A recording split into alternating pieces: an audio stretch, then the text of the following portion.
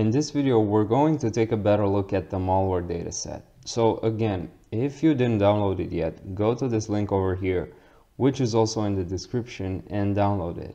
Once you have it download, unpack it so that you have the file malware data.csv in the same folder with the script. Okay, now like I said, we're going to use pandas. So we'll start by importing pandas as PD. And then we're going to instantiate our malware dataset as maldata. And since this is a CSV file, we're going to read CSV malware data.csv, and the separator in this case is a vertical line. You can verify that by looking or by opening the CSV file in a text editor. Okay, so what we have to do next is to separate. So this is the entire data set, which contains the 138,000 files. So we'll have to separate it into the legitimate and the malware files. Okay. As previously noted, the first 41,000 samples are the legitimate files, while the next 96,000 are the malware files. But when we separate them, what we'll also be doing is to actually drop the column which is called legitimate, because we'll be using that column for the labels. Okay, so let's say legit equals maldata, and we start from 0, so from the first sample to the 41,323. So these are all the legitimate files, and then like I said, we're going to drop the column called legitimate. Okay, of course, over the axis equals 1. So axis equals 1 specifies the vertical axis.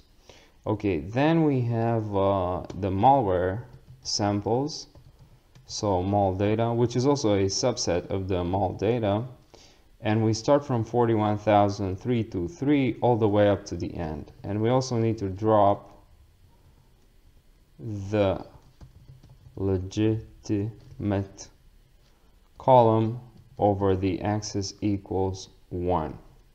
Alright, now we can look at the shape of these subsets of the malware data, and we'll say print the shape of the legit dataset is %as samples, %as features, %legit.shape 0, and of course legit.shape 1. Okay, and we're gonna do the same thing for the malware subset. So the shape of the malware dataset is %as samples, %as features, %legit shape 0, not legit but mal in this case, mal.shape 0. I was on autopilot. mal.shape 1. Okay, and now shift enter to run this. Might take a little while because it's importing and all that stuff.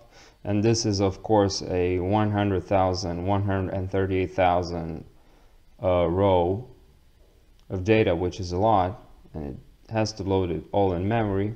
Okay, so we're gonna ignore this warning, this little warning, and as we can see, we have 56 features that define these samples as being legit or malware.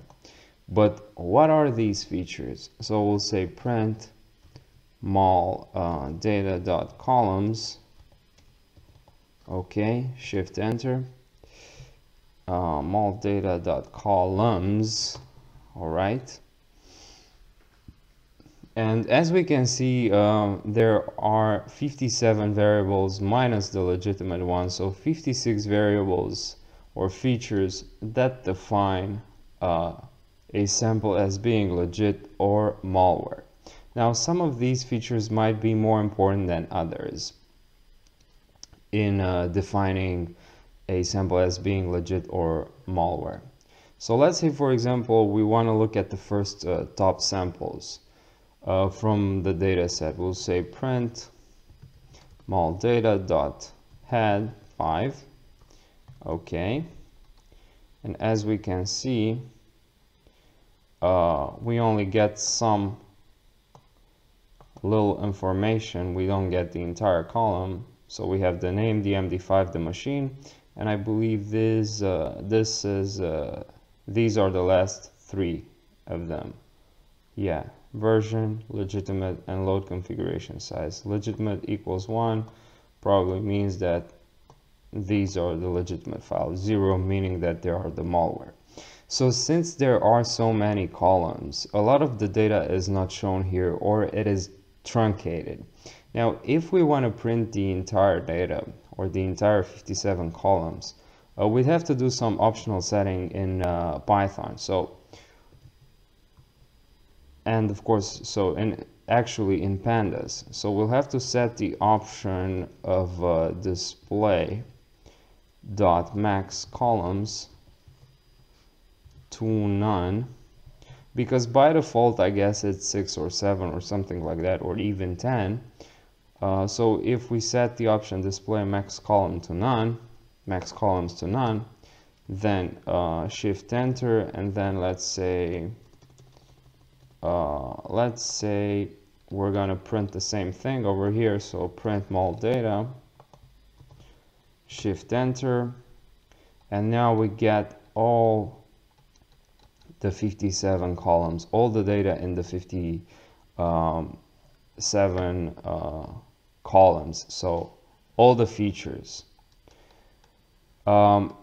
You could do a little more visual inspection by looking at specific samples from the legit and the malware subsets using the take method. So let's say, for example, we do print legit.take, and it's going to take the positional argument. So we're going to look at the second sample, so position 1, the first one is position 0.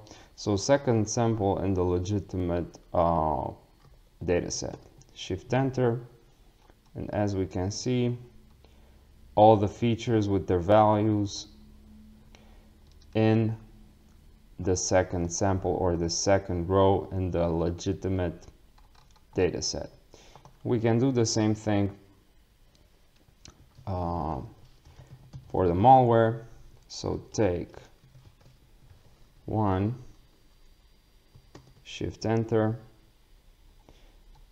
and as said, you can do some more visual inspection on them.